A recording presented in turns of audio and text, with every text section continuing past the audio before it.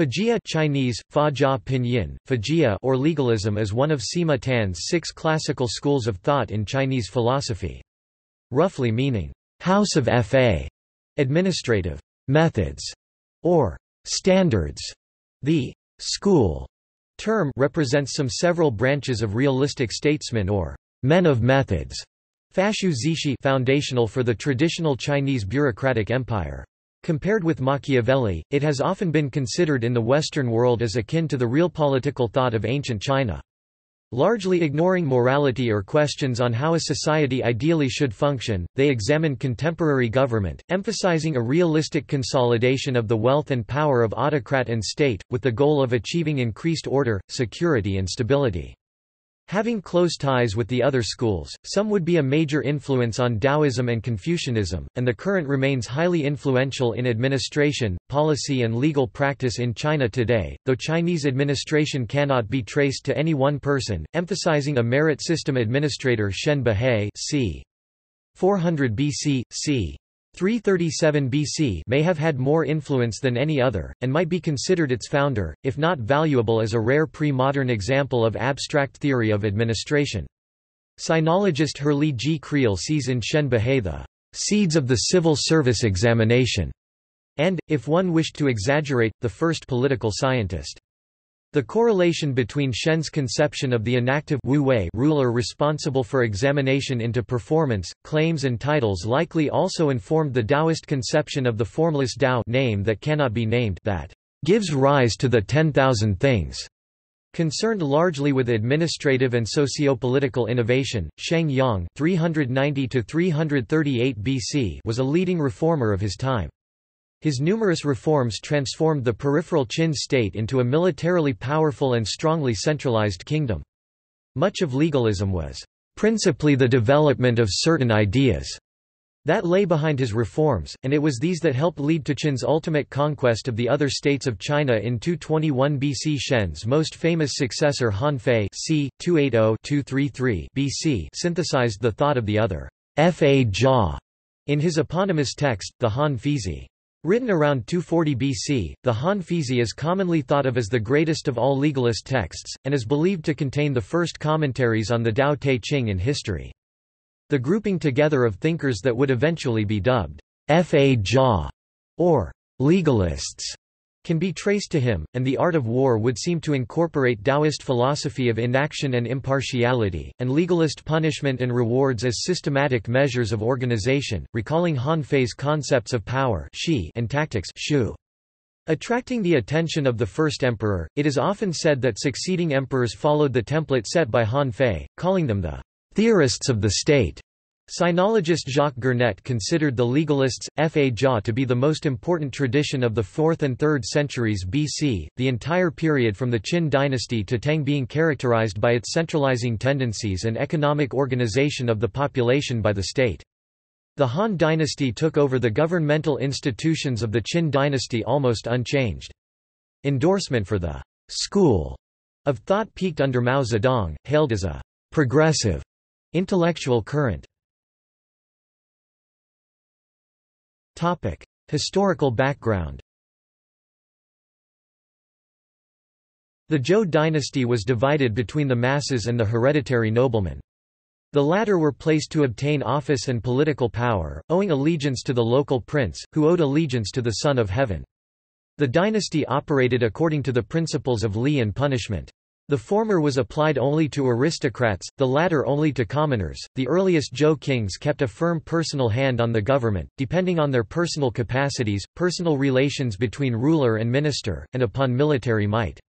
The technique of centralized government being so little developed, they deputed authority to feudal lords. When the Zhou kings could no longer grant new fiefs, their power began to decline, vassals began to identify with their own regions, and schismatic hostility occurred between the Chinese states. Aristocratic families became very important, by virtue of their ancestral prestige wielding great power and proving a divisive force. In the spring and autumn 771 to 476 BC period, rulers began to directly appoint state officials to provide advice and management, leading to the decline of inherited privileges and bringing fundamental structural transformations as a result of what may be termed social engineering from above. Most Warring States period thinkers tried to accommodate a changing with the times paradigm, and each of the schools of thought sought to provide an answer for the attainment of socio-political stability. Confucianism, commonly considered to be China's ruling ethos, was articulated in opposition to the establishment of legal codes, the earliest of which were inscribed on bronze vessels in the 6th century BC. For the Confucians, the classics provided the preconditions for knowledge. Orthodox Confucians tended to consider organizational details beneath both minister and ruler, leaving such matters to underlings, and furthermore wanted ministers to control the ruler, concerned with goodness. The Confucians became the most prominent, followed by the Proto-Taoists and the administrative thought that Sima Tan termed the Fa Jia. But the Taoists focused on the development of inner powers, and both the Taoists and Confucians held a regressive view of history, the age being a decline from the era of the Zhou kings. Introduction. A new type of ruler emerged intent on breaking the power of the aristocrats and reforming their states' bureaucracies. Those that failed were conquered or deposed. As disenfranchised or opportunist aristocrats were increasingly attracted by the reform-oriented rulers, they brought with them philosophy concerned foremost with organizational methodology. Successful reforms made the so-called Fa Jia significant, promoting the rapid growth of the Qin state that applied reforms most thoroughly. The goal of the Fa Jia ruler was conquest and unification of all under heaven, or in the case of Shen Behe at least defense, and the writings of Han Fei and other Fa Jia are almost purely practical, eschewing ethics in favor of strategy, teaching the ruler techniques to survive in a competitive world through administrative reform, strengthening the central government, increasing food production, enforcing military training, or replacing the aristocracy with a bureaucracy. Han Fei's prince must make use of Fa administrative methods and standards, surround himself with an aura of Wei majesty and Shi authority, power, influence, and make use of the art Shu of statecraft. The ruler who follows Tao moves away from benevolence and righteousness, and discards reason and ability, subduing the people through Fa statutes. Only an absolute ruler can restore the world. Though Han Fei espoused that his model state would increase quality of life, he did not consider this a legitimizing factor, rather, a side effect of good order. He focused on the functioning of the state, the ruler's role as guarantor within it, and aimed in particular at making the state strong and the ruler the strongest person within it. To this end, Shen Behe and successor Han Fei are concerned in particular with the role of the ruler and the means by which he may control a bureaucracy. Though the syncretic Han Fizi speaks on what may be termed law, so-called legalists were concerned not mainly with law, but with administration. It has implications for the work of judges, but contains no explicit judicial theory, and is motivated almost totally from the ruler's point of view. Even the more legalistic Book of Lord Sheng still engages statutes more from an administrative standpoint, as well as addressing many other administrative questions. Anti-ministerialism. The authority to make policy is a basic difference between Confucianism and the Fa Jia. Proposing a return to feudal ideals, albeit his nobleman being anyone who possessed virtue, Confucians granted authority to wise and virtuous ministers, allowed to govern as they saw fit. Shen Behe and Sheng Yang monopolized policy in the hands of the ruler, and Qin administrative documents focus on rigorous control of local officials, and the keeping of written records.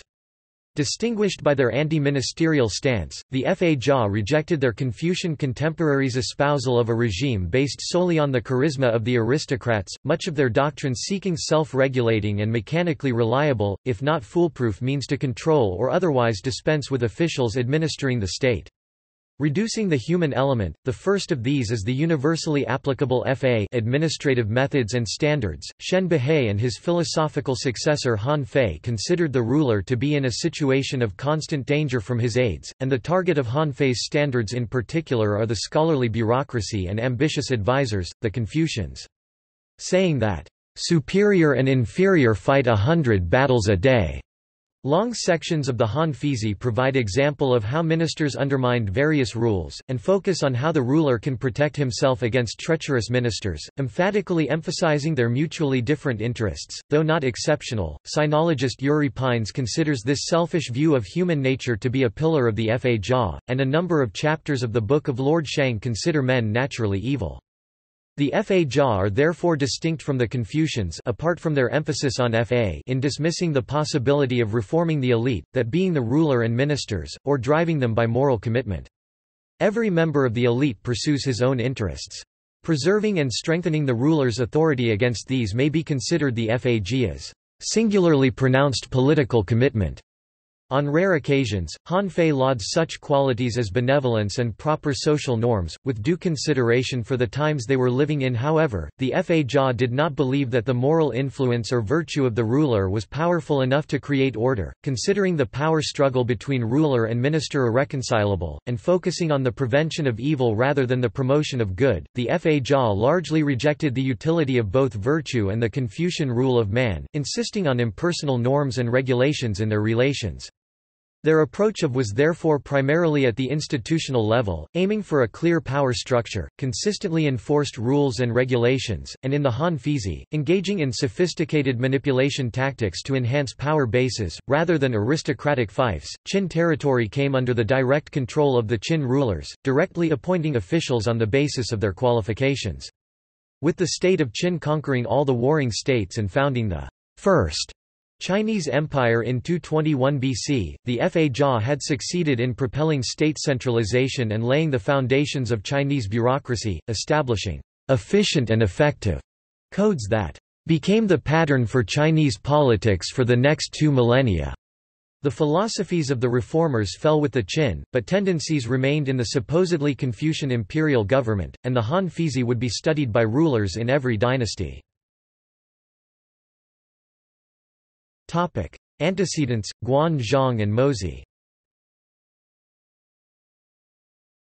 R. Eno of Indiana University writes that, "If one were to trace the origins of legalism as far back as possible, it might be appropriate to date its beginnings to the prime ministership of Guan Zhong 720–645 BC, who may be seen as the source of the notion that good government involved skilled systems design." The reforms of Guan Zhong applied levies and economic specializations at the village level instead of the aristocracy, and shifted administrative responsibility to professional bureaucrats. He valued education. Guan Zhong and later Mozi recommended objective, reliable, easily used, publicly accessible standards, or models, opposing what sinologist Chad Hansen terms the cultivated intuition of self-admiration societies, expert at chanting old texts. For Guan Zhong, Fa could complement any traditional scheme, and he uses Fa alongside the Confucian Li, the unique principles or standards of things, being their determinant and differentiating them, which he still valued. What Fa made possible was the accurate following of instructions. With minimal training, anyone can use Fa to perform a task or check results. In principle, if their roots in Guan Zhong and Mozi are considered, the legalists might all be said to use Fa in the same administrative fashion. The Mohists advocated a unified, utilitarian ethical and political order, posting some of its first theories and initiating philosophical debate in China. To unify moral standards, they supported a centralized, authoritarian state led by a virtuous, benevolent sovereign managed by a hierarchical, merit-based bureaucracy. That social order is paramount seems to be implicit, recognized by all. They argued against nepotism, and, as with the later Fa philosophers, for universal standards or meritocracy as represented by the centralized state, saying, "If one has ability, then he is promoted. If he has no ability, then he is demoted. Promoting public justice and casting away private resentments, this is the meaning of such statements." Often compared with Plato, the hermeneutics of the Mohists contained the philosophical germs of what Sima Tan would term the Fa school legalists, contributing to the political thought of contemporary reformers.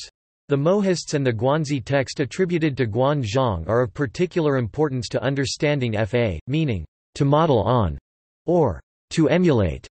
Dan Robbins of the University of Hong Kong considers Fa to have become important in early Chinese philosophy largely because of the Mohists. Of particular concern for the Fa Jia and the Mohists, the 4th century witnessed the emergence of discussions polarizing the concepts of self and private, commonly used in conjunction with profit and associated with fragmentation, division, partiality, and one-sidelines, with that of the state and public, represented by the duke and referring to what is official or royal, that is, the ruler himself, associated with unity, wholeness, objectivity, and universality. The later denotes the universal way. Legalism and Mohism are distinguished by this effort to obtain objectivity. Mohist hermeneutics. Mohist and legalist thought is not based on entities, transcendentals or universals, but parts or roles, names, and are therefore relatable to the Confucian rectification of names, which arguably originates in Mozi's development of Fa.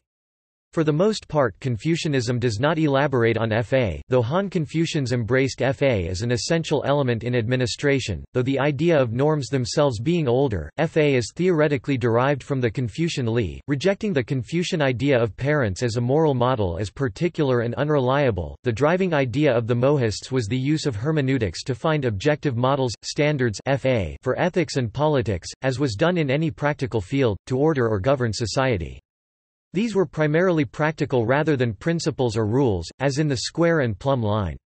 The Mohists used Fa as objective, particularly operational or measurement-like standards for fixing the reference of names, hoping that analysis of language standards Fa would yield some objective way of moral reform. For Mozi, if language is made objective, then language itself could serve as a source of information, and argued that in any dispute of distinctions, one party must be right and one wrong. While other terms might denote mere command, in comparison to the Western concept of law, the essential characteristic of Fa is measurement. Mozi considered the elucidation of different types or classes to be the basis of both cognitive thinking and socio-political practice. Referring to an easily projectable standard of utility, the Guanzi Mohists explain Fa as compasses or circles, and may be prototypes, exemplars, or specific analogies. Fa is never merely arbitrary or the ruler's desire, nor does it aim at an intellectual grasp of a definition or principle, but the practical ability to perform a task successfully, or to do something correctly in practice, and in particular, to be able to distinguish various kinds of things from one another. Measuring to determine whether distinctions have been drawn properly, Fa compares something against itself, and judges whether the two are similar, just as with the use of the compass or the L-square. What matches the standard is then the particular object, and thus correct. This constituted the basic conception of Mohists' practical reasoning and knowledge. Mozi said, "Those in the world who perform tasks cannot do without models Fa and standards. There is no one who can accomplish their task without models and standards. Even officers serving as generals or ministers, they all have models, even the 100 artisans performing their tasks, they too all have models. The 100 artisans make squares with the set square, circles with the compass, straight lines with the string, vertical lines with the plumb line, and flat surfaces with the level. Whether skilled artisans or unskilled artisans, all take these 5 as models. The skilled are able to conform to them. The unskilled, though unable to conform to them, by following them in performing their tasks still surpass what they can do by themselves. Thus the 100 artisans in performing their tasks all have models to measure by. Now, for the greatest to order also govern the world and those the next level down to order great states without models to measure by, this is to be less discriminating than the 100 artisans."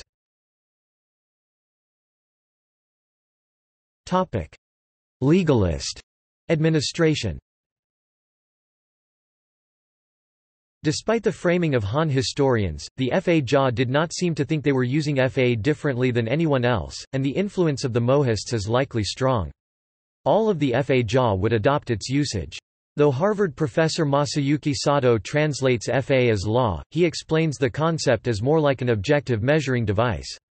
Sinologist Mark Edward Lewis writes, language, such as that of a legal code, is linked to social control. If words are not correct, they do not correspond to reality, and regulation fails. Law is purified, rectified, or technically regulated language. For Shen Behe, correct or perverse words will order or ruin the state. Han Fei may also have borrowed his views on human nature from the Mohists. Han Fei credits Shang Yang with the practice of fa in statecraft, to which Shang Yang and Han Fei intended their legal codes fa be as self-interpreting. Hansen. Shang Yang's systematic application of penalties increase the tendency to see it as penal, but arguably does not change meaning from that of the Mohists. Shang Yang's innovation was not penal law. Rather, Shang Yang's idea was that penal codes should be reformed to have the same kind of objectivity, clarity and accessibility as the craft-linked instruments. Contrasting FA with private distortions and behavior, theoretically, their FA exactly follows Mozi. Shang Yang was supposedly taught by a Confucian syncretist, Shi Jiao, who, stressing the importance of name rectification of names, connected it with reward and punishment, applied to economy and institution. Shang Yang's FA is total and anti-bureaucratic, calculating rank mathematically from the adherence to standards FA in the performance of roles models, namely that of soldiers and, to a lesser extent, farmers. Han Fei shows no revolutionary insight into rules, objectively determined models FA or names. Titles, roles, being measured against, replace intuitive guidance, especially that of the ruler. It is these that enable control of a bureaucracy. Karini DeFord of New York University explains, "Names are orders. By manipulating a network of names from his polar position, the ruler keeps everything under control. While his orders descend step by step through the official hierarchy to the furthest corners of the realm, performances ascend to be checked by him." Because FA is necessary for articulating administrative terms, it is presupposed in any application of punishment, and Han Fei stressed measurement-like links between rewards and punishments and performance.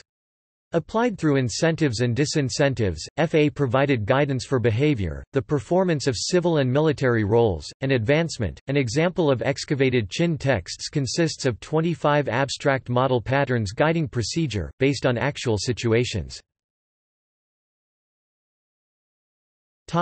Branches of the Fa Jia. Feng Yulin and Liang Qichao describe the elements of the Fa Jia as Fa, often translated as law, but closer to standards or method, authority or power shi, and technique shu, that is, statecraft or the art of conducting affairs and handling men. Less well-defined compared to Confucianism and Mohism, it is unclear when the Fa Jia came to be regarded as an intellectual faction, only forming a complex of ideas around the time of Li Si 280–208 BC, elder advisor to the first emperor. While the earliest legalistic act can be traced to Zichen and with him Deng Shi, Chinese scholar K. C. Shao and sinologist Herli Ji Creel considered the Fa Jia to have stemmed from two disparate contemporary thinkers, as described by Han Fei. Now Shen Behe spoke about the need of shu technique, and Shang Yang practices the use of fa standards. What is called shu is to create posts according to responsibilities, hold actual services accountable according to official titles, exercise the power over life and death, and examine into the abilities of all his ministers. These are the things that the ruler keeps in his own hand. Fa includes mandates and ordinances promulgated to the government offices, penalties that are definite in the mind of the people, rewards that are due to the careful observers of standards, and punishments that are inflicted upon those who violate orders. It is what the subjects and ministers take as a model. If the ruler is without shu, he will be overshadowed; if the subjects and ministers lack fa, they will be insubordinate. Thus, neither can be dispensed with, both are implements of emperors and kings. In contrast to Shen Behe and the old feudalism, Shang or Gongsun Yang considered there to be no single model of rule in the past, and everything changeable as a product of changing conditions, holding decline to have resulted from a scarcity of resources. He prescribed statecraft. Questioning traditional rule and the relevance of the past to the present, the first chapter of the Book of Lord Shang cites Gongsun as saying, "Orderly generations did not follow a single way. To benefit the state, one need not imitate antiquity." Distinguished by his heavy emphasis on penalty and mutual responsibility among both minister and population, he instituted severe punishment for the Qin, later reduced. Gongsun ultimately did not believe that the method of rule really mattered as long as the state was rich, and tried to dispense with the selection of exceptional men through insurance mechanisms while attacking moral discussion as empowering ministers. His anti-bureaucracy may be seen as a precursor to that of Han Fei, and together with their predecessor Mozi may be characterized as following a philosophical tradition of objective, public, accessible standards. Fa. The Shangyang school was favored, though not exclusively, by Emperor Wu of Han. In contrast to Shangyang, though seeking at the motivation of his subjects, Han Fei is much more skeptical of self-interest. His other predecessor, Shen Behe, and with it his branch, sometimes even opposed punishments. Han Fei combined the branches. This combination is commonly known as the Fa Jia. Because, historically, the branches did not endorse each other's views, Creel often called the Shen Behe group, administrators, Methodists, or technocrats. The Cambridge History of China nominally accepts this division, but Shen Behe is still not widely precluded from the use of the term legalist, Han Fei calling both the instruments of kings and emperors, and Li Si praised them equally, finding no contradiction between them. Sinologist Chad Hansen describes their difference thusly: Shen Behe's shu techniques limit the minister's influence on the ruler, Shangyang's Fa controls their power over the people. The scholar Shen Dao 350 c. 275 BC covered a remarkable quantity of legalist and Taoistic themes. Incorporated into the Han Fizi and the art of war, he nonetheless lacked a recognizable group of followers. Shangyang 390 to 338 BC. Hailing from Wei, as prime minister of the state of Qin, Shangyang or Gongsun Yang engaged in a comprehensive plan to eliminate the hereditary aristocracy. Drawing boundaries between private factions and the central, royal state, he took up the cause of meritocratic appointment, stating, "Favoring one's relatives is tantamount to using self-interest as one's way, whereas that which is equal and just prevents selfishness from proceeding." As the first of his accomplishments, historiographer Sima Qian accounts Gongsun as having divided the populace into groups of 5 and 10, instituting a system of mutual responsibility tying status entirely to service to the state. It rewarded office and rank for martial exploits, going to far as to organize women's militias for siege defense. The second accomplishment listed is forcing the populace to attend solely to agriculture or women cloth production, including a possible sewing draft, and recruiting labor from other states. He abolished the old fixed landholding system and direct primogeniture, making it possible for the people to buy and sell usufruct farmland, thereby encouraging the peasants of other states to come to Qin. The recommendation that farmers be allowed to buy office with grain was apparently only implemented much later, the first clear-cut instance in 243 BC. Infanticide was prohibited. Gongsun deliberately produced equality of conditions amongst the ruled, a tight control of the economy, and encouraged total loyalty to the state, including censorship and reward for denunciation. Law was what the sovereign commanded, and this meant absolutism, but it was an absolutism of law as impartial and impersonal. Gongsun discouraged arbitrary tyranny or terror as destroying law. Emphasizing knowledge of the Fa among the people, he proposed an elaborate system for its distribution to allow them to hold ministers to it. He considered it the most important device for upholding the power of the state. Insisting that it be made known and applied equally to all, posting it on pillars erected in the new capital. In 350, along with the creation of the new capital, a portion of Qin was divided into 31 counties, each administered by a presumably centrally appointed magistrate.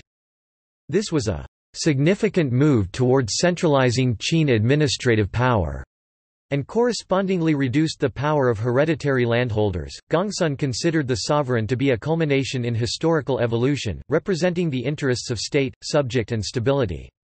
Objectivity was a primary goal for him, wanting to be rid as much as possible of the subjective element in public affairs. The greatest good was order. History meant that feeling was now replaced by rational thought, and private considerations by public, accompanied by proprieties, prohibitions and restraints. In order to have prohibitions, it is necessary to have executioners, hence officials, and a supreme ruler. Virtuous men are replaced by qualified officials, objectively measured by Fa. The ruler should rely neither on his nor his officials' deliberations, but on the clarification of Fa. Everything should be done by Fa, whose transparent system of standards will prevent any opportunities for corruption or abuse. Shang Yang also corrected measures and weights. Anti-Confucianism.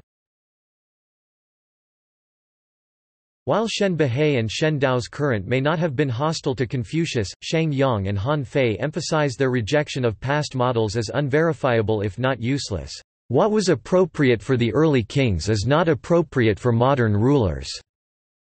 In the West, past scholars have argued that Shang Yang sought to establish the supremacy of what some have termed positive law at the expense of customary or natural law. Han Fei argued that the age of Li had given way to the age of Fa, with natural order giving way to social order and finally political order. Together with that of Xun Kuang, their sense of human progress and reason guided the Qin dynasty, intending his Dao way of government to be both objective and publicly projectable. Han Fei argued that disastrous results would occur if the ruler acted on arbitrary, ad hoc decision-making, such as that based on relationships or morality which, as a product of reason, are particular and fallible. Li, or Confucian customs, and rule by example are also simply too ineffective. The ruler cannot act on a case-by-case basis, and so must establish an overarching system, acting through Fa administrative methods or standards. Fa is not partial to the noble, does not exclude ministers, and does not discriminate against the common people, linking the public sphere with justice and objective standards. For Han Fei, the private and public had always opposed each other. Taking after Shang Yang, he lists the Confucians among his 5 vermin, and calls the Confucian teaching on love and compassion for the people the stupid teaching, and muddle-headed chatter, the emphasis on benevolence and aristocratic and elitist ideal, demanding that all ordinary people of the time be like Confucius' disciples. Moreover, he dismisses it as impracticable, saying that, "In their settled knowledge, the literati are removed from the affairs of the state. What can the ruler gain from their settled knowledge?" and points out that, "Confucianism is not a unified body of thought." Shen Behe 400 c. 337 BC The basic structure and operation of the traditional Chinese state was not legalistic, as the term is commonly understood. Though persisting, pre-modern mainstream Chinese thinking never really accepted the role of law and jurisprudence or the Shang Yang wing of the Fa. The Fa's most important contribution lies in the organization and regulation of centralized, bureaucratic government. Sinologist Creel called its philosophy administrative for lack of a better term, considering it to have been founded by Shen Behe 400 to 337 BC, who likely played an outstanding role in the creation of the traditional Chinese system of government. Shen was Chancellor of Han for 15 years 354 to 337 BC. The Huainanzi says that when Shen lived, the officials of the state of Han were at cross purposes and did not know what practices to follow. The legal system of Han was apparently confused, prohibiting uniform reward and punishment. It is not surprising then that no text identifies Shen Behe with penal law. We have no basis to suppose that Shen advocated the doctrine of rewards and punishment of Shang Yang, as Han Fei did, and Han Fei criticizes him for not unifying the laws. A teacher of legalist Li Kui, the Confucian Bu Sheng is cited for the principle of favoring talents over favoritism, becoming under the Mohists the principle of elevating the worthy and employing ability. Adhering thereto, Shen utilized the same category of method Fa as others of the Fa, but emphasized its use in secrecy for purposes of investigation and personnel control, concerning himself with methods Fa of impersonal bureaucratic administration, namely methods of appointment and performance measurement, or the ruler's role in the control thereof. He is famous for the dictum, "The sage ruler relies on standards and does not rely on wisdom, he relies on technique, not on persuasions." What Shen appears to have realized is that the methods for the control of a bureaucracy could not be mixed with the survivals of feudal government, or staffed merely by getting together a group of good men, but rather must be men qualified in their jobs. He therefore emphasizes the importance of selecting able officials as much as Confucius did, but insists on constant vigilance over their performance, never mentioning virtue. Well aware of the possibility of the loss of the ruler's position, and thus state or life, from said officials, Shen says, "One who murders the ruler and takes his state," Shen says, "does not necessarily climb over difficult walls or batter in barred doors or gates. He may be one of the ruler's own ministers, gradually limiting what the ruler sees, restricting what he hears, getting control of his government and taking over his power to command, possessing the people and seizing the state." Compared with Shang Yang, Shen Behe refers to the ruler in abstract terms, he is simply the head of a bureaucracy. In comparison with Han Fei, though, his system still required a strong ruler at the center, emphasizing that he trust no one minister.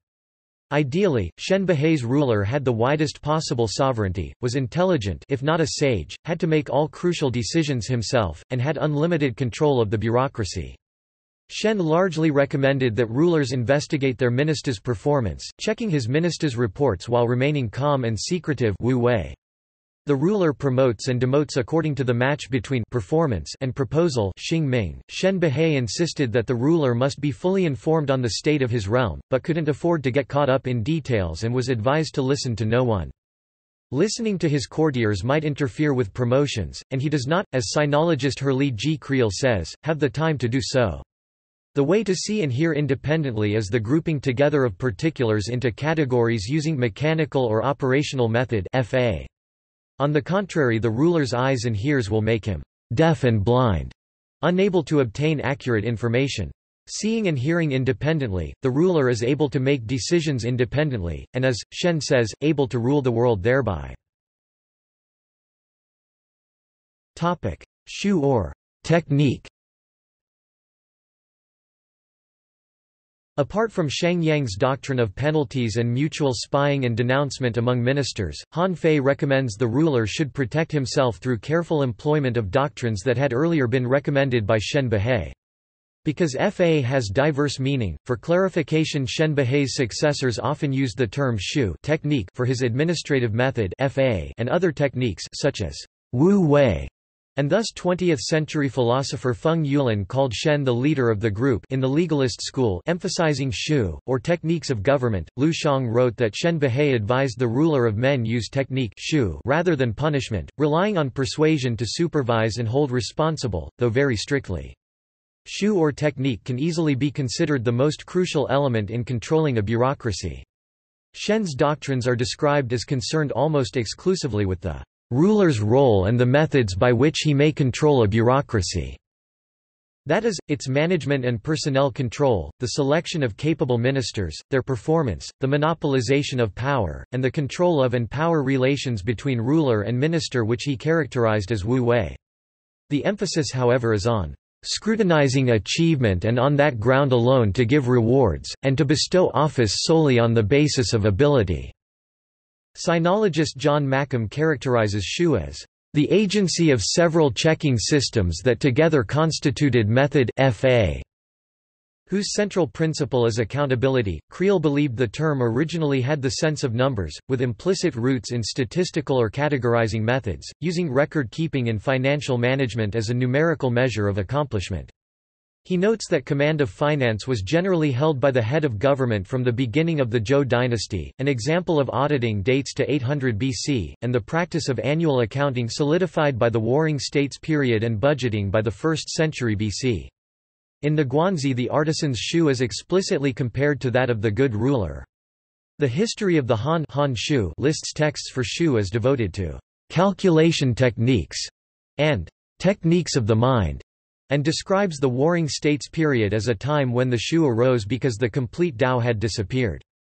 Shu Kai 920–974 AD calls Shu a branch in, or components of, the Great Tao, likening it to the spokes on a wheel. He defines it as that by which one regulates the world of things, the algorithms of movement and stillness. Mastery of techniques was a necessary element of sagehood. Another example of Shu is Chuan Shu, or political maneuvering. The concept of Shiwan, or weighing, figures in legalist writings from very early times. It also figures in Confucian writings as at the heart of moral action, including in the Mencius and the doctrine of the mean. Weighing is contrasted with the standard. Life and history often necessitate adjustments in human behavior, which must suit what is called for at a particular time. It always involves human judgment. A judge that has to rely on his subjective wisdom, in the form of judicious weighing, relies on shiwan. The Confucian Zhu Xi, who was notably not a restorationist, emphasized expedience as making up for incomplete standards or methods. Name and reality Mingxi.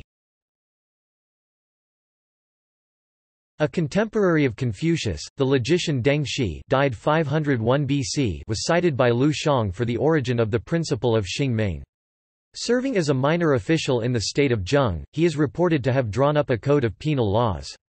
Associated with litigation, he is said to have argued for the permissibility of contradictory propositions, likely engaging in hair-splitting debates on the interpretation of laws, legal principles and definitions.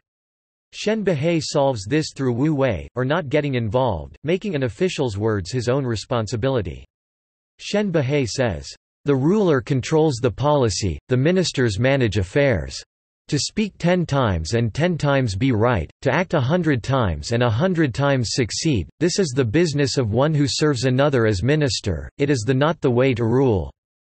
The correlation between Wu Wei and Xingming likely informed the Taoist conception of the formless Tao that gives rise to the 10,000 things.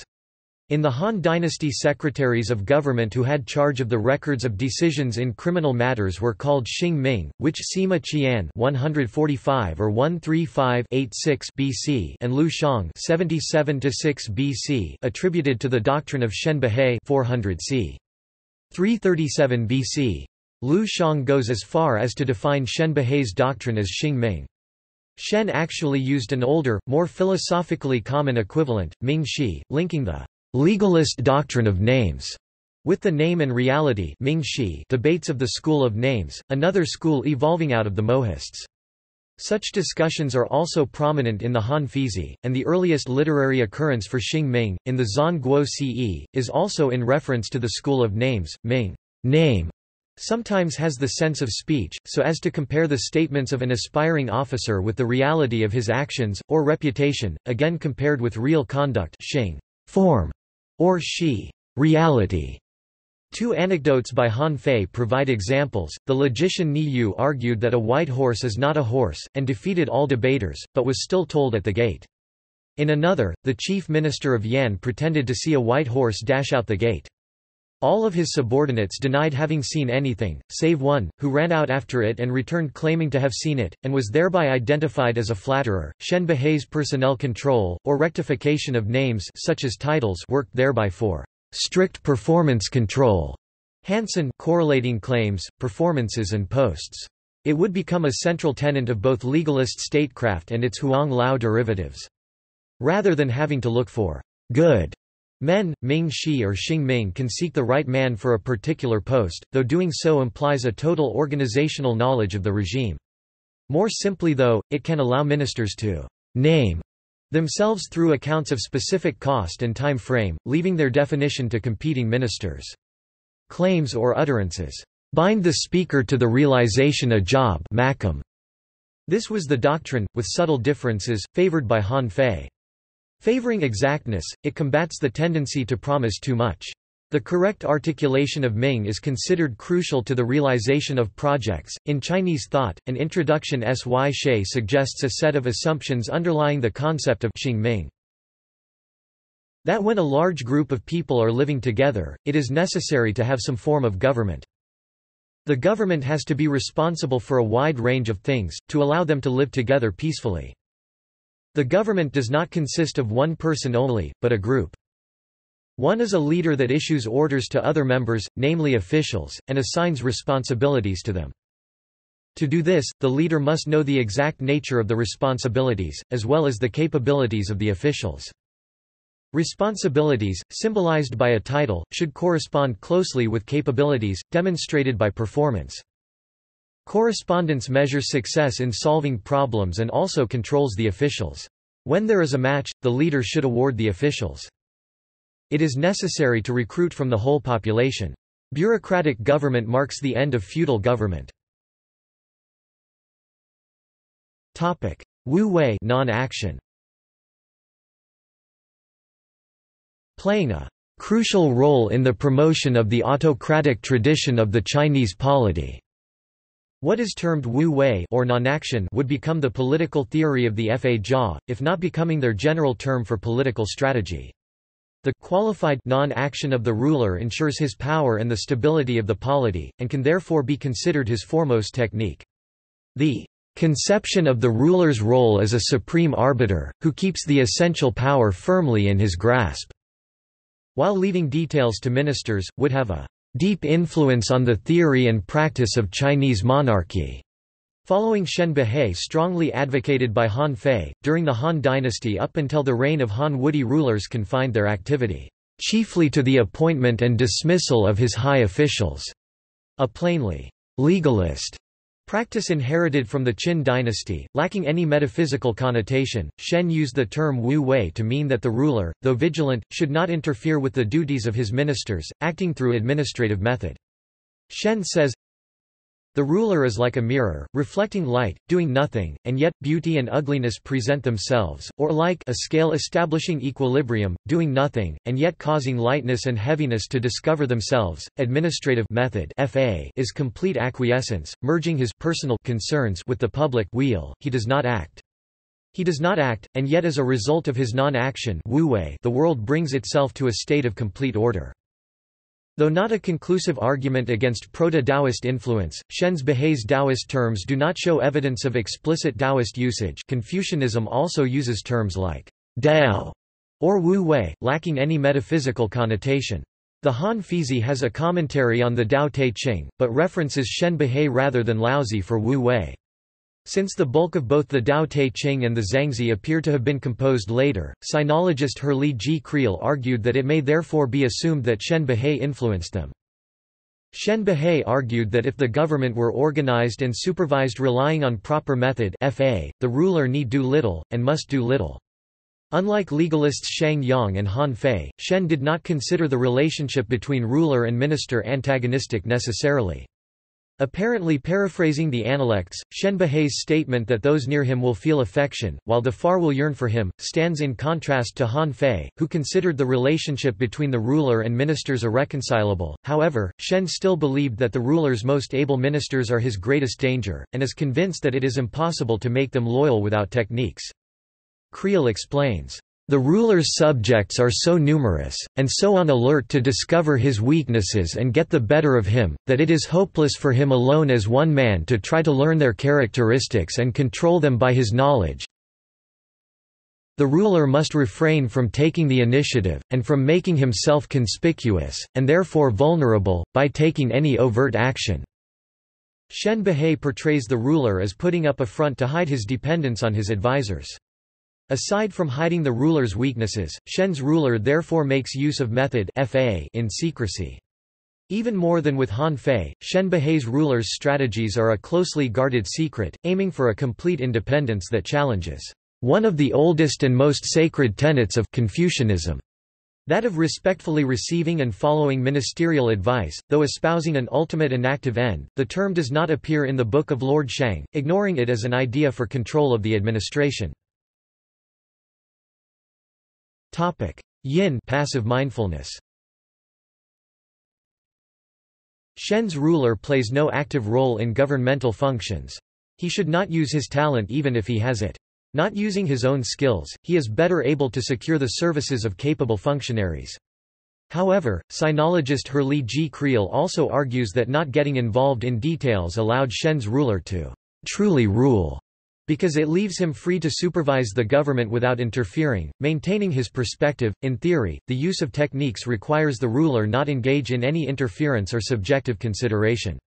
Sinologist John Mackham explains, "Assessing words and deeds requires the ruler's dispassionate attention. Yin is the skill or technique of making one's mind a tabula rasa, non-committally taking note of all the details of a man's claims and then objectively comparing his achievements of the original claims." A commentary to the Shiji cites a now lost book as quoting Shen Behe saying, by employing yin, passive mindfulness, in overseeing and keeping account of his vassals, accountability is deeply engraved." The Guanzi similarly says, "Yin is the way of non-action. Yin is neither to add to nor to detract from anything. To give something a name strictly on the basis of its form, this is the method of yin." Yin also aimed at concealing the ruler's intentions, likes and opinions. Shen advises the ruler to keep his own counsel, hide his motivations and conceal his tracks in inaction, availing himself of an appearance of stupidity and insufficiency. If the ruler's intelligence is displayed, men will prepare against it; if his lack of intelligence is displayed, they will delude him. If his wisdom is displayed, men will gloss over their faults; if his lack of wisdom is displayed, they will hide from him. If his lack of desires is displayed, men will spy out his true desires; if his desires are displayed, they will tempt him. Therefore, the intelligent ruler says, "I cannot know them, it is only by means of non-action that I control them." Said obscuration was to be achieved together with the use of method fa. Not acting himself, he can avoid being manipulated. Despite such injunctions, it is clear that the ruler's assignments would still be completely up to him. Shen Dao 350 c. 275 BC. Shen Dao argued for Wu Wei in similar manner to Shen Behe, saying, "The Dao of ruler and ministers is that the ministers labor themselves with tasks while the prince has no task, the prince is relaxed and happy while the ministers bear responsibility for tasks.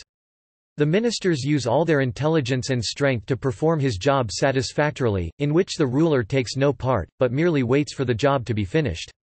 As a result, every task is taken care of. The correct way of government is thus." Shen Dao also espouses an impersonal administration in much the same sense as Shen Behe, and in contrast with Sheng Yang emphasizes the use of talent and the promotion of ministers, saying that order and chaos are not the product of one man's efforts. Along this same line, however, he challenges the Confucian and Mohist esteem and appointment of worthies as a basis of order, pointing out that talented ministers existed in every age. Taking it upon himself to attempt a new, analytical solution, Shen advocated fairness as a new virtue, eschewing Shen Behe's administrative method in favor of a mechanical distribution, the basis of fairness, with the invariable fa apportioning every person according to their achievement. Scholar Sugamoto Hirotsugu attributes the concept of fen, or social resources, also used by the Guanzi and Zunzi, to Shen, given a dimensional difference through fa, social relationships, yin, and division. If one rabbit runs through a town street, and 100 chase it, it is because its distribution has not been determined. If the distribution has already been determined, even the basest people will know for it. The way to control all under heaven and the country lies solely in determining distribution. The greatest function of fa, the principle of objective judgment, is the prevention of selfish deeds and argument. However, doubting its long-term viability, Shen did not exclude moral values and accepted qualified Confucian Li's supplementation of fa and social relationships, though he frames Li in terms of impersonal rules. The state has the Li of high and low rank, but not a Li of men of worth and those without talent. There is a Li of age and youth, but not of age and cowardice. There is a Li of near and distant relatives, but no Li of love and hate. For this reason he is said to laugh at men of worth and reject sages. His order relying not on them but on the fa, linking fa to the notion of impartial objectivity associated with universal interest, and reframing the language of the old ritual order to fit a universal, imperial and highly bureaucratized state. Shen cautions the ruler against relying on his own personal judgment, contrasting personal opinions with the merit of the objective standard, or fa, as preventing personal judgments or opinions from being exercised. Personal opinions destroy fa, and Shen Dao's ruler therefore does not show favoritism toward a single person. When an enlightened ruler establishes gong, duke, or public interest, private desires do not oppose the correct timing of things, favoritism does not violate the law, nobility does not trump the rules, salary does not exceed that which is due one's position, a single officer does not occupy multiple offices, and a single craftsman does not take up multiple lines of work.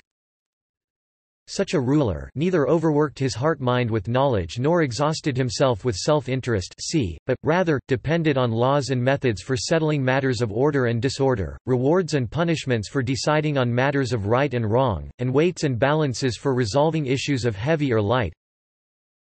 The reason why those who apportion horses use CE lots, and those who apportion fields use go lots, is not that they take CE and go lots to be superior to human wisdom, but that one may eliminate private interest and stop resentment by these means. Thus it is said, when the great lord relies on FA and does not act personally, affairs are judged in accordance with objective method FA. The benefit of FA is that each person meets his reward or punishment according to his due, and there are no further expectations of the lord. Thus resentment does not arise and superiors and inferiors are in harmony. If the Lord of Men abandons method FA and governs with his own person, then penalties and rewards, seizures and grants, will all emerge from the Lord's mind. If this is the case, then those who receive rewards, even if these are commensurate, will ceaselessly expect more, those who receive punishment, even if these are commensurate, will endlessly expect more lenient treatment. People will be rewarded differently for the same merit and punished differently for the same fault. Resentment arises from this. Doctrine of position Generally speaking, the Fa understood that the power of the state resides in social and political institutions, and are innovative in their aim to subject the state to them. Like Shen Behe, Shen Dao largely focused on statecraft (fa), and Confucian Xuan Kuang discusses him in this capacity, never referencing Shen Dao in relation to power. Shen Dao is remembered for his theories on shi lit. Situational advantage, but also power or charisma, because Han Fei references him in this capacity. Han Fei says, "The reason why I discuss the power of position is for the sake of mediocre rulers. These mediocre rulers, at best they do not reach the level of the sages Yao or Shun, and at worst they do not behave like the arch-tyrants Jia or Zhou. If they hold to the law and depend on the power of their position, there will be order, but if they abandon the power of their position and turn their backs on the law, there will be disorder. Now if one abandons the power of position, turns one's back on the law, and waits for a Yao or Shun, then when a Yao or a Shun arrives there will indeed be order, but it will only be one generation of order in 1,000 generations of disorder. Nevertheless, if anyone devotes his whole discourse to the sufficiency of the doctrine of position to govern all under heaven, the limits of his wisdom must be very narrow." Used in many areas of Chinese thought, she probably originated in the military field. Diplomats relied on concepts of situational advantage and opportunity, as well as secrecy long before the ascendancy of such concepts as sovereignty or law, and were used by kings wishing to free themselves from the aristocrats. Sun Tzu would go on to incorporate Taoist philosophy of inaction and impartiality, and legalist punishment and rewards as systematic measures of organization, recalling Han Fei's concepts of power and tactics. Henry Kissinger's On China says, "Chinese statesmanship exhibits a tendency to view the entire strategic landscape as part of a single whole. Strategy and statecraft become means of combative coexistence with opponents. The goal is to maneuver them into weakness while building up one's own shi, or strategic position." Kissinger considers the maneuvering approach an ideal, but one that ran in contrast to the conflicts of the Qin dynasty. Shen Dao. Searching out the causes of disorder, Shen Dao observed splits in the ruler's authority. Shen Dao's theory on power echoes Shen Behe, referenced by Xuan Kuang as its originator, who says, "He who can become singular decision-maker can become the sovereign of all under heaven." Shen Dao's theory may otherwise have been borrowed from the Book of Lord Shang, for Shen Dao power Shi refers to the ability to compel compliance. It requires no support from the subjects, though it does not preclude this. Shi's merit is that it prevents people from fighting each other. Political authority is justified and essential on this basis. Shen Dao says, "When all under heaven lacks the single esteemed person, then there is no way to carry out the principles of orderly government." Li Li. Hence the Son of Heaven is established for the sake of all under heaven. All under heaven is not established for the sake of the Son of Heaven. Talent cannot be displayed without power. Shen Dao says, "The flying dragon rides on the clouds and the rising serpent wanders in the mists. But when the clouds disperse and the mists clear up, the dragon and the serpent become the same as the earthworm and the large winged black ant because they have lost what they ride." Leadership is not a function of ability or merit, but is given by some process, such as giving a leader to a group. The ruler of a state is enthroned for the sake of the state is not established for the sake of the prince. Officials are installed for the sake of their offices are not established for the sake of officials. Usually disregarded by the Fa Jia, Shen Dao considers moral capability useful in terms of authority. If the ruler is inferior but his command is practiced, it is because he is able to get support from people. But his ideas otherwise constitute a direct challenge to Confucian virtue. Virtue is unreliable because people have different capacities. Both morality together with intellectual capability are insufficient to rule, while position of authority is enough to attain influence and subdue the worthy, making virtue not worth going after. Han Fei. Like Shen Dao, Han Fei seems to admit that virtue or charisma can have persuasive power even in his own time. However, he considers virtue instrumental, and wu wei, or non-action, as its essence. Furthermore, he criticizes virtue as insufficient, power should be amassed through laws, fa, and unlike Shen considers government by moral persuasion and government by power mutually incompatible. The ruler's authority should depend neither on his own personal qualities or cultivation, or even upon Shen Dao's position or power, but on fa law or checks and balances, a more vital source for his authority. Shang Yang and Han Fei's rejection of charisma as ineffective underwrite their rejection of the Confucian ruler. Han Fei does stress that the leader has to occupy a position of substantial power before he is able to use these or command followers. Competence or moral standing do not allow command. For Han Fei, in order to actually influence, manipulate or control others in an organization and attain organizational goals, it is necessary to utilize tactics regulation fa, and rewards and punishment, the two handles. Reward and punishment determine social positions, the right to appoint and dismiss. In line with these should never be relegated. The ruler must be the sole dispenser of honors and penalties. If these are delegated to the smallest degree, and people are appointed on the basis of reputation or worldly knowledge, then rivals will emerge and the ruler's power will fall to opinion and cliques, the ministers. Allowing him to prevent collapse by combating or resolving ministerial disagreements and ambitions, the rule's exclusive authority outweighs all over considerations, and Han Fei requires that the ruler punish disobedient ministers even if the results of their actions were successful. Goods may not be considered meaningful outside of his control. Han Fei 280 to 233 BC. Intending to abolish philosophy, Han Fei rejects moral reform or any natural basis for it, and considers philosophical disputation an attempt to replace the Confucians obtain office. He adheres however to the tradition of Fa, considering coherent discourse essential for the functioning of the state. Han Fei's analysis of the problem of rulership is that, "people naturally incline to private interpretation." Chad Hansen. Differentiating his theory from that of the Confucians through the objectivity and accessibility of Fa, he considers measurement Fa the only justification for adopting an explicit code, rather than leaving matters to tradition. As with Shen Bahei and most of the school of names, he takes the congruence between name and reality as a primary goal. Public, measurement-like standards for applying names, administrative standards or job contracts can plausibly make it hard for clever ministers to lie, or for glib talkers to take people or the ruler in with sophistries. They make it possible to correct the faults of superiors, expose error, check excess, and unify standards. Laws, by themselves, cannot prevent the ruler from being fooled or deceived. The ruler needs Fa.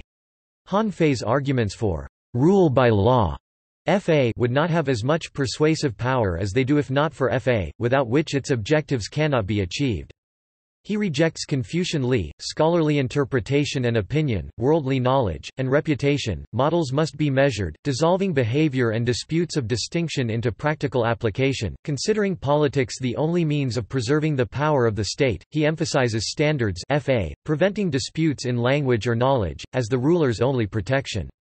Providing reward and penalty automatically, FA strictly defines state functions through binding, general rules, removing from discussion what would otherwise only be opinion, and preventing conflicts of competencies, undue powers or profits. To this end, Han Fei's high officials focus solely on definition through calculation and the construction of objective models, judged solely by effectiveness. Performance and title Xing Ming. Han Fei was notoriously focused on what he termed Xing Ming, which Sima Qian and Liu Xiang define as holding actual outcome accountable to Ming, speech. In line with both the Confucian and Mohist rectification of names, it is relatable to the Confucian tradition in which a promise or undertaking, especially in relation to a government aim, entails punishment or reward, though the tight, centralized control emphasized by both his and his predecessor Shen Behai's philosophy conflicts with the Confucian idea of the autonomous minister, possibly referring to the drafting and imposition of laws and standardized legal terms. Xing Ming may originally have meant punishments and names, but with the emphasis on the latter. It functions through binding declarations Ming, like a legal contract. Verbally committing oneself, a candidate is allotted a job, indebting him to the ruler. Naming people to objectively determined positions, it rewards or punished according to the proposed job description and whether the results fit the task entrusted by their word, which a real minister fulfills. Han Fei insists on the perfect congruence between words and deeds. Fitting the name is more important than results. The completion, achievement, or result of a job is its assumption of a fixed form Xing, which can then be used as a standard against the original claim Ming. A large claim but a small achievement is inappropriate to the original verbal undertaking, while a larger achievement takes credit by overstepping the bounds of office. Han Fei's brilliant ruler orders names to name themselves and affairs to settle themselves. If the ruler wishes to bring an end to treachery, then he examines into the congruence of Xing form, standard and claim. This means to ascertain if words differ from the job. A minister sets forth his words and on the basis of his words the ruler assigns him a job. Then the ruler holds the minister accountable for the achievement which is based solely on his job.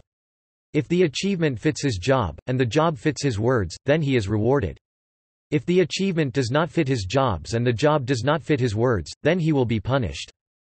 Assessing the accountability of his words to his deeds, the ruler attempts to determine rewards and punishments in accordance with a subject's true merit, using fa. It is said that using names Ming to demand realities Shi exalts superiors and curbs inferiors, provides a check on the discharge of duties, and naturally results in emphasizing the high position of superiors, compelling subordinates to act in the manner of the latter. Han Fei considers Xing Ming an essential element of autocracy, saying that, "In the way of assuming oneness names are of first importance.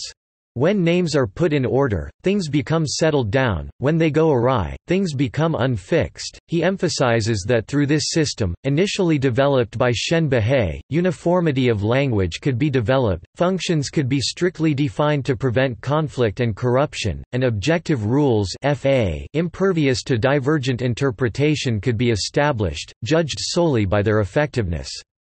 By narrowing down the options to exactly one, discussions on the right way of government could be eliminated. Whatever the situation Shi brings as the correct Dao, though recommending use of Shen Behai's techniques, Han Fei's Xing Ming is both considerably narrower and more specific.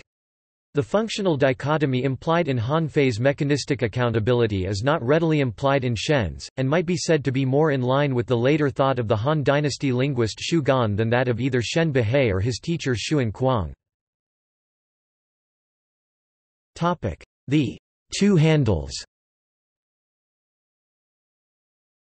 Though not entirely accurately, most Han works identify Shang Yang with penal law.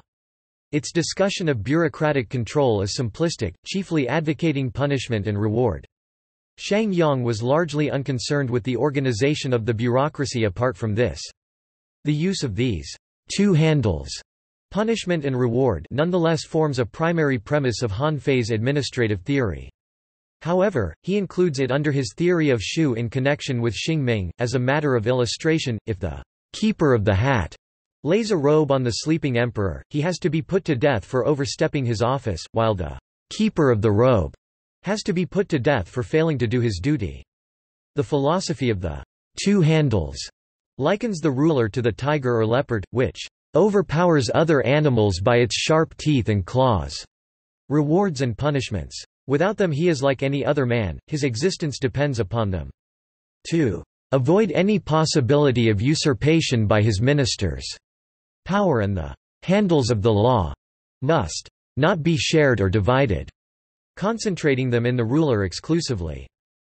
In practice, this means that the ruler must be isolated from his ministers. The elevation of ministers endangers the ruler, with which he must be kept strictly apart. Punishment confirms his sovereignty, law eliminates anyone who oversteps his boundary, regardless of intention. Law aims at abolishing the selfish element in man and the maintenance of public order, making the people responsible for their actions. Han Fei's rare appeal among legalists to the use of scholars, law and method specialists, makes him comparable to the Confucians, in that sense. The ruler cannot inspect all officials himself, and must rely on the decentralized but faithful application of laws and methods (fa). Contrary to Shen Behei and his own rhetoric, Han Fei insists that loyal ministers like Guan Zhang, Shang Yang, and Wu Qi exist, and upon their elevation with maximum authority. Though Fa Jia sought to enhance the power of the ruler, this scheme effectively neutralizes him, reducing his role to the maintenance of the system of reward and punishments, determined according to impartial methods and enacted by specialists expected to protect him through their usage thereof. Combining Shen Behei's methods with Shang Yang's insurance mechanisms, Han Fei's ruler simply employs anyone offering their services. Wu Wei. Devoting the entirety of Chapter 14, How to Love the Ministers, to persuading the ruler to be ruthless to his ministers, Han Fei's enlightened ruler strikes terror into his ministers by doing nothing. Wu Wei. The qualities of a ruler, his mental power, moral excellence and physical prowess, are irrelevant. He discards his private reason and morality, and shows no personal feelings. What is important is his method of government. Administrative standards require no perfection on the part of the ruler. Han Fei's use of Wu Wei may have been derivative of Taoism, but its Tao is qualitatively different from the Laozi's, emphasizing autocracy. Tao does not identify with anything but itself, the ruler does not identify with the ministers, and Shu is a practical principle of political control, more than any state of mind. Tao exists in invisibility, its function, in unintelligibility. Be empty and reposed and have nothing to do then from the dark see defects in the light. See but never be seen. Hear but never be heard. Know but never be known. If you hear any word uttered, do not change it nor move it but compare it with the deed and see if word and deed coincide with each other. Place every official with a censor. Do not let them speak to each other. Then everything will be exerted to the utmost. Cover tracks and conceal sources. Then the ministers cannot trace origins. Leave your wisdom and cease your ability. Then your subordinates cannot guess at your limitations. The bright ruler is indifferentiated and quiescent in waiting, causing names roles to define themselves and affairs to fix themselves. If he is indifferentiated then he can understand when actuality is pure, and if he is quiescent then he can understand when movement is correct. Han Fei's commentary on the Tao Te Ching asserts that perspectiveless knowledge, an absolute point of view, is possible, though the chapter may have been one of his earlier writings. Enlightened absolutism. Even if the Fa Jia were not ardent absolutists, and Han Fei believed that most rulers would be average, they would never dream of openly challenging absolutism, and its methods are presented as empowering the ruler. Han Fei's doctrine, however, challenges its absolutist premise out of its own mouth. In order for its administration to function, the ruler must act as a cog in its operation, and that alone. The operation of Fa implies non-interference not only in its application, but also in its development, determined through method. Sinologist Shuizhi Guo contrasts the Confucian humane ruler, with the legalists as intending to create a truly enlightened ruler. He quotes Benjamin I. Schwartz as describing the features of a truly legalist, enlightened ruler. He must be anything but an arbitrary despot if one means by a despot a tyrant who follows all his impulses, whims and passions. Once the systems which maintain the entire structure are in place, he must not interfere with their operation. He may use the entire system as a means to the achievement of his national and international ambitions, but to do so he must not disrupt its impersonal workings. He must at all times be able to maintain an iron wall between his private life and public role. Concubines, friends, flatterers and charismatic saints must have no influence whatsoever on the course of policy, and he must never relax his suspicions of the motives of those who surround him. As easily as mediocre carpenters can draw circles by employing a compass, anyone can employ the system Han Fei envisions. The enlightened ruler restricts his desires and refrains from displays of personal ability or input in policy. Capability is not dismissed, but the ability to use talent will allow the ruler greater power if he can utilize others with the given expertise. Laws and regulations allow him to utilize his power to the utmost. Adhering unwaveringly to legal and institutional arrangements, the average monarch is numinous. A. C. Graham writes, Han Fei's ruler, empty of thoughts, desires, partialities of his own, concerned with nothing in the situation but the facts, selects his ministers by objectively comparing their abilities with the demands of the offices. Inactive, doing nothing, he awaits their proposals, compares the project with the results, and rewards or punishes. His own knowledge, ability, moral worth, warrior spirit, such as they may be, are wholly irrelevant, he simply performs his function in the impersonal mechanism of state. Resting empty, the ruler simply checks shapes against names and dispenses rewards and punishments accordingly, concretizing the Tao path of Laozi into standards for right and wrong. Submerged by the system he supposedly runs, the alleged despot disappears from the scene. Fall. Guided by legalist thought, the first Qin Emperor Qin Shi Huang conquered and unified the China's warring states into 36 administrative provinces, under what is commonly thought of as the First Chinese Empire, the Qin dynasty. The Qin document, On the Way of Being an Official, proclaims the ideal of the official as a responsive conduit, transmitting the facts of his locale to the court, and its orders, without interposing his own will or ideas. It charges the official to obey his superiors, limit his desires, and to build roads to smooth the transmitting of directives from the center without modification. It praises loyalty, absence of bias, deference, and the appraisal of facts. The intrastate realpolitik would end up devouring the philosophers themselves. Holding that if punishments were heavy and the law equally applied, neither the powerful nor the weak would be able to escape consequences, Shang Yang advocated the state's right to punish even the ruler's tutor, and ran afoul of the future King Huiwen of Qin c. 338–311 BC. Whereas at one point, Shang Yang had the power to exile his opponents and, thus, eviscerate individual criticism to border regions of the state, he was captured by a law he had introduced and died being torn into pieces by chariots. Similarly, Han Fei would end up being poisoned by his envious former classmate Li Si, who in turn would be killed under the law he had introduced by the aggressive and violent second Qin emperor that he had helped to take the thrones.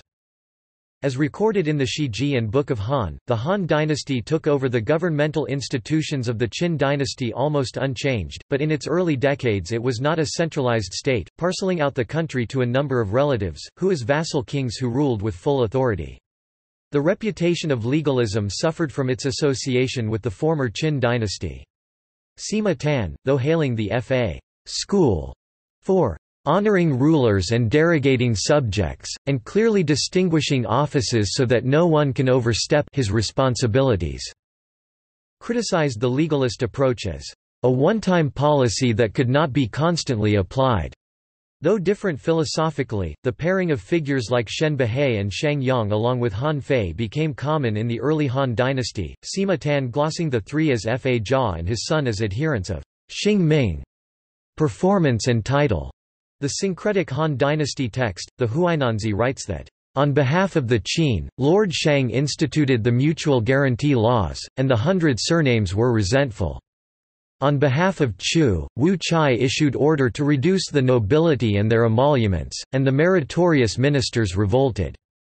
Lord Shang, in establishing laws, and Wu Chai, in employing the army, were the best in the world. But Lord Shang's laws eventually caused the loss of Qin, for he was perspicacious about the traces of the brush and knife, but did not know the foundation of order and disorder. Wu Chai, on account of the military, weakened Chu. He was well practiced in such military affairs as deploying formations, but did not know the balance of authority involved in court warfare. Usually referring to Warring States period philosophers, during the Han Fa Jia would be used for others disliked by the Confucian orthodoxy, like the otherwise Confucianistic reformers Guan Zhang and Zunzi, and the Huang Lao Taoists. Later influences Xingming. The Shiji records Li Si as repeatedly recommending, "supervising and holding responsible," which he attributed to Shen Behe. A stele set up by Qin Shi Huang memorializes him as a sage that, taking charge of the government, established Xingming. In the early Han dynasty, Sima Tan's Taoist syncretism almost unmistakably uses the same sort of technique as Shen Behe, saying, "When the congregation of ministers has assembled, the ruler lets each do as he will." Ziming. If result coincides with claim, this is known as upright, if it does not, this is known as hollow. The Huang Lao text Jing Fa says, "The right way to understand all these things is to remain in a state of vacuity, formlessness and non-being. Only if one remains in such a state, may he thereby know that all things necessarily possess their forms and names as soon as they come into existence, even though they are as small as autumn down. As soon as forms and names are established, the distinction between black and white becomes manifest. There will be no way to escape from them without a trace or to hide them from regulation. All things will correct themselves." The Shiji states that Emperor Wen of Han was basically fond of Xingming. Jia Yi advised Wen to teach his heir to use Shen Behe's method, so as to be able to supervise the functions of the many officials and understand the usages of government. Pressure groups saw Jia Yi's dismissal, but was brought back to criticize the government. Two advisors to Wen's heir, Emperor Jing of Han, were students of Xingming, one passing the highest grade of examination, and admonished Jing for not using it on the feudal lords. By the time of the civil service examination was put into place, Confucian influence saw outright discussion of Shen Behe banned. Xingming is not discussed by Imperial University's promoter, the famous Confucian Dong Zhongshu. However, the emperor under which it was founded, Emperor Wu of Han, was both familiar with and favorable to legalist ideas, and the civil service examination did not come into existence until its support by Gongsun Hong, who did write a book on Xingming. The Emperor Zan of Han was still said by Lu Xiong to have been fond of reading Shen Behe, using Xingming to control his subordinates and devoting much time to legal cases, regarded as being in opposition to Confucians. As early as the Eastern Han, its full and original meaning would be forgotten.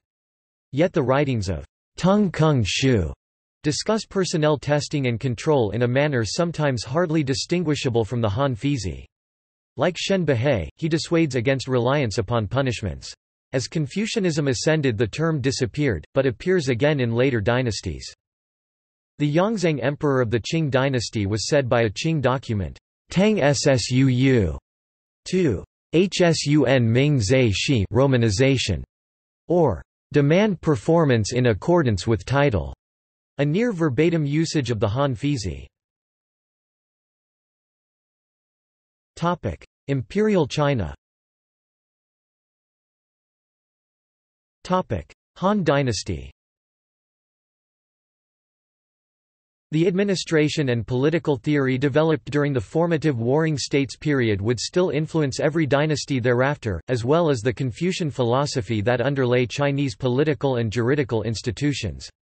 The influence of the Fa Jia on Han Confucianism is very apparent, adopting Han Fei's emphasis of a supreme ruler and authoritarian system rather than Mencius's devaluation thereof, or Xuan Kuang's emphasis on the Tao. Shen Behe's book appears to have been widely studied in the beginning of the Han era.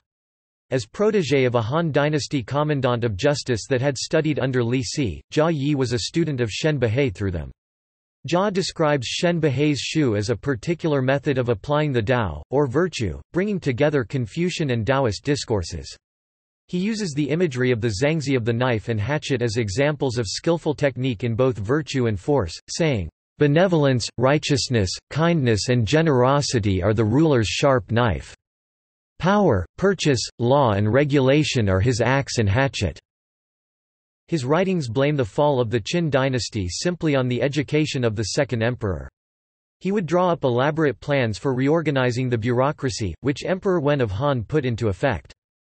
Shen Behai never attempts to articulate natural or ethical foundations for his fa administrative method, nor does he provide any metaphysical grounds for his method of appointment, later termed Xing Ming, but later texts do. The Huang Lao work Boshu grounds Fa and Xing Ming in the Taoist Tao. The Discourses on Salt and Iron Lord Grand Secretary uses Shang Yang in his argument against the dispersion of the people, stating that, "A sage cannot order things as he wishes in an age of anarchy." He recalls Lord Shang's chancellery as firm in establishing laws and creating orderly government and education, resulting in profit and victory in every battle.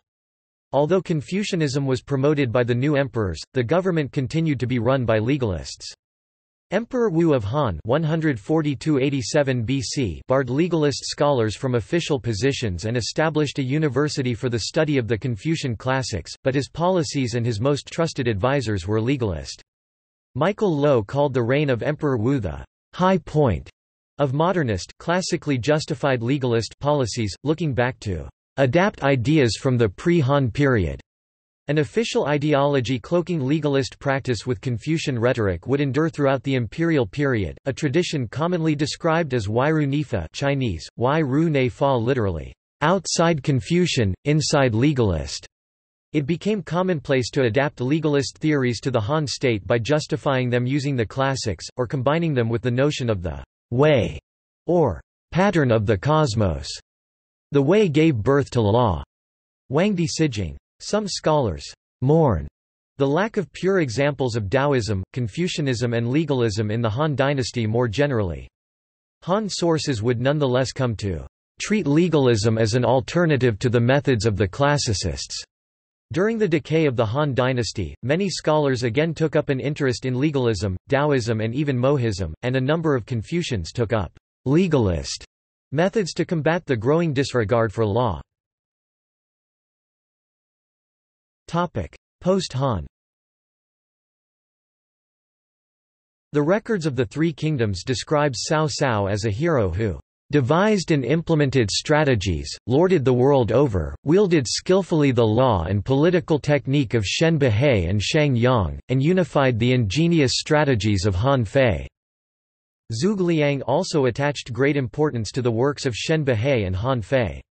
The tendency toward legalism is apparent in intellectual circles toward the end of the Han dynasty, and would be reinforced by Cao Wei. Dispossessed peasants were organized into paramilitary agricultural colonies to increase food production for the army, and penal legislation increased. These policies would be followed by the Northern Wei. Emperor Wen of Sui is recorded as having withdrawn his favor from the Confucians, giving it to the group advocating Xing Ming and authoritarian government. But Wen might be said to have already been steeped in a legalist tradition followed by the aristocratic institutions of the northern dynasties, who concerned themselves with functional organization and social hierarchy. The Sui dynasty and Tang dynasty were largely based upon the Western Wei and Northern Zhou, refining pre-existing institutions and taking measures against the aristocracy. Quoting Arthur Wright, author Henji Chie Qiang calls the Sui dynasty a strong autocratic power with a penchant for legalist philosophy, and its prime minister Gao Zhang, a man of practical statecraft, recalling the great legalist statesman. His influence saw the replacement of Confucians with officials of legalist outlook favoring centralization. Ming dynasty. Li Shanchang (1314–1390), a founding prime minister of the Ming dynasty, studied Chinese legalism. It is said that Li was the Emperor Hongwu's closest comrade during the war, and greatest contributor to his ultimate victory and thus establishment of the Ming dynasty. Deeply trusted by the emperor, Hongwu consulted Li on institutional matters. Li planned the organization of the Six Ministries and shared in the drafting of a new law code. He established salt and tea monopolies based on yuan institutions, eliminated corruption, restored minted currency, opened iron foundries, and instituted fish taxes. It is said that revenues were sufficient, yet the people were not oppressed. Most of his other activities seem to have supported Hongwu Emperor's firm control of his regime. Mainly responsible for ferreting out disloyalty and factionalism among military officers, he used a reward and punishment system reminiscent of the Han Fizi, and may have had a kind of secret police in his service. At times he had charge of all civil and military officials in Nanking. In 1572 Zhang Juzang, a legalistic, prime minister-like figure of the Ming dynasty, had the young emperor of the time issue a warning edict against China's bureaucracy with the reference that they had abandoned the public interest for their own private interests. It reads, "From now on, you will be pure in your hearts and scrupulous in your work. You will not harbor private designs and deceive your sovereign. You will not complicate debates and disconcert the government."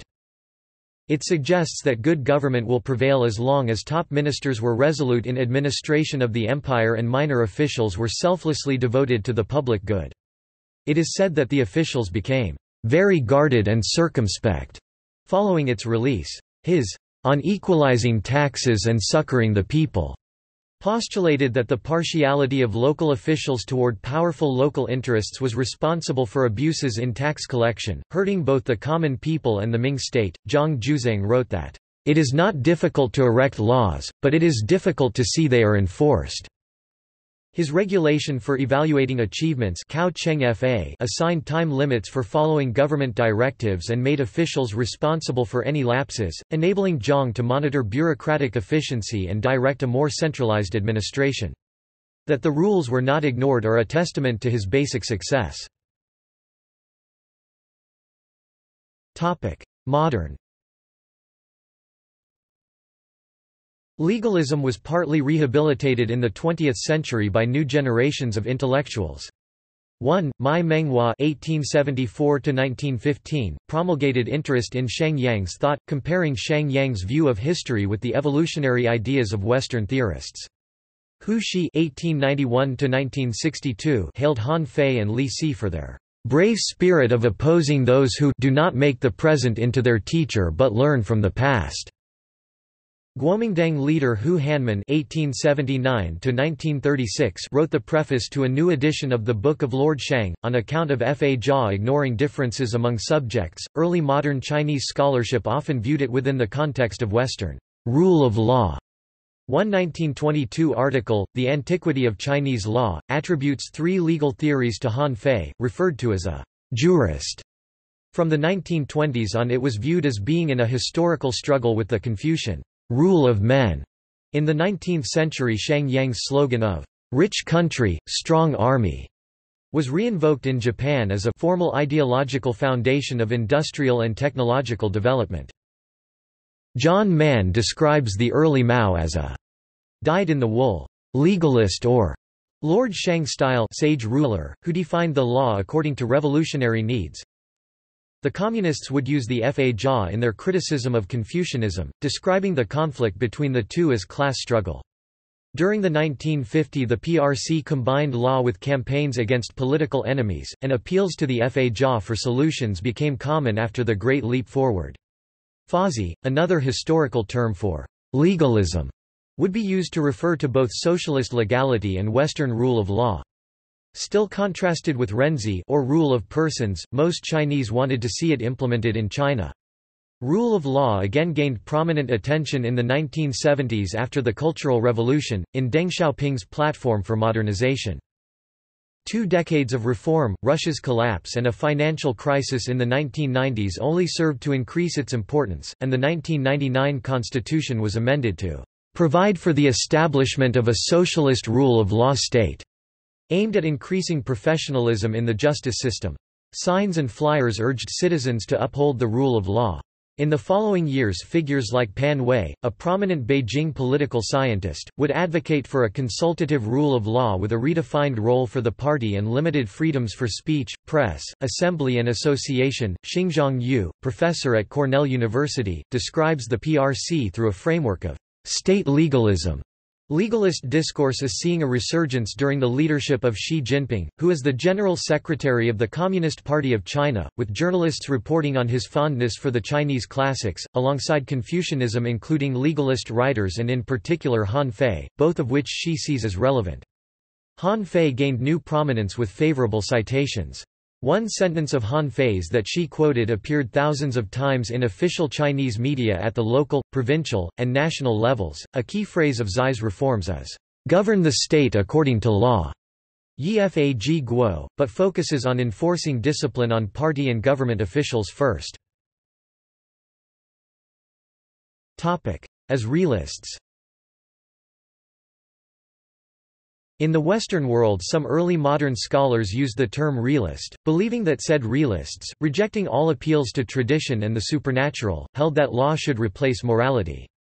Whaley contrasts what he terms the realists with the schools as largely ignoring the individual, holding that the object of any society is to dominate other societies, and AFP Hulsevay writes, "Shang Yang and Han Fei were not so interested in the contents of the laws as in their use as a political tool. The predominantly penal laws and a system of rewards were the two handles." Angus Charles Graham sketched the fundamentals of an amoral science, largely on the basis of the Han Fizi, consisting of adapting institutions to changing situations and overruling precedent where necessary, concentrating power in the hands of the ruler, and, above all, maintaining control of the factious bureaucracy. More recently, Liang Zhiping theorized that law emerged initially in China, namely, as an instrument by which a single clan exercised control over rival clans. In the earlier spring and autumn period, a Qin king is recorded as having memorialized penalty as a ritual function benefiting the people, saying, "I am the little son, respectfully I obey and adhere to the shining virtuous power, brightly spread the clear punishments, gravely and everentially perform my sacrifices to receive manifold blessings. I regulate and harmonize myriad people, gravely from early morning to evening, valorous, awesome, the myriad clans are truly disciplined. I completely shield the 100 nobles and the hereditary officers. Staunch in my civilizing and martial power, I calm and silence those who do not come to the court audience. I mollify and order the 100 states to have them strictly serve the Qin." Ross Terrell writes that Chinese legalism is as Western as Thomas Hobbes, as modern as Hu Jintao. It speaks the universal and timeless language of law and order. The past does not matter, state power is to be maximized, politics has nothing to do with morality, intellectual endeavor is suspect, violence is indispensable, and little is to be expected from the rank and file except an appreciation of force. Quote, he calls legalism the iron scaffolding of the Chinese Empire, but emphasizes the marriage between legalism and Confucianism. Chinese law expert Piranboom compares Han Fei against the accepted standards of legal positivism and concluded that he is a legal positivist. Establishing the ruler as the ultimate authority over the law, he also shares the belief that morality and the law need not coincide.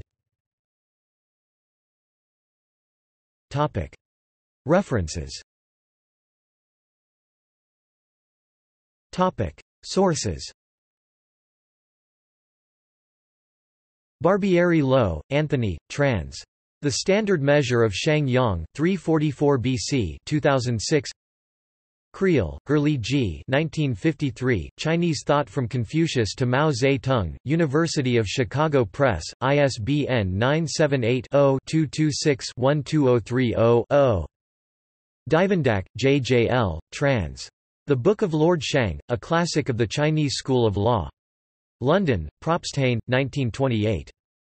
Fu, Zhengyan 1996, China's Legalists, the Earliest Totalitarians and Their Art of Ruling, M. E. Sharp, ISBN 978-1-56324-779-8.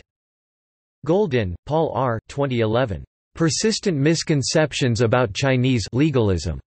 PDF, Journal of Chinese Philosophy, 38 88–104, doi, 10.1111, j.154540–6253.2010.01629, XC also. Golden, Paul R. 2011. Response to Editor. Journal of Chinese Philosophy, 38 328–329, doi, 10.1111, j.1540–6253.2011.01654, x. Cheng, Chung Ying 2011. Editor's Discussion. Journal of Chinese Philosophy, 38 330, doi, 10.1111, j.1540–6253.2011.01655, x. Graham, A. C., Disputers of the Tao, Philosophical Argument in Ancient China, Open Court 1993. ISBN 0-8126-9087-7. Lai, Karen L. 2008, An Introduction to Chinese Philosophy, Cambridge University Press, ISBN 978-1-139-47171-8. Pu Hai, Shen. Appendix C, The Shen Pu Hai Fragments. Shen Pu Hai, a Chinese political philosopher of the 4th century BC. Translated by Hurley G. Creel. Chicago, The University of Chicago Press, 1974. Qian, Sima. Records of the Grand Historian, Qin Dynasty.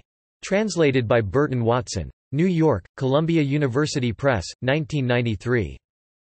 Schwartz, Benjamin I. 1985, The World of Thought in Ancient China, Cambridge, Massachusetts, Harvard University Press, ISBN 978-0-674-96191-3. Watson, Burton, trans. Han Fei Su, Basic Writings. New York, Columbia University Press, 1964. Xinjiang, Yao, Introduction to Confucianism 2000.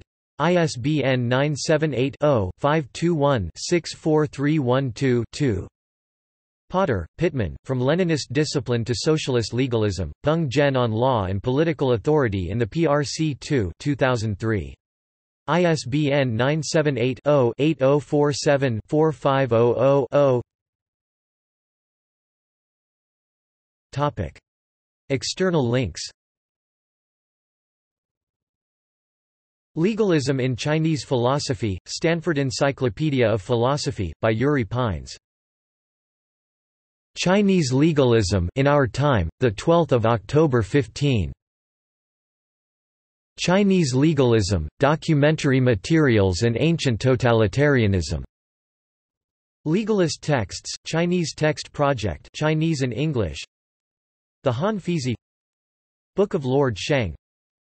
The Shenzi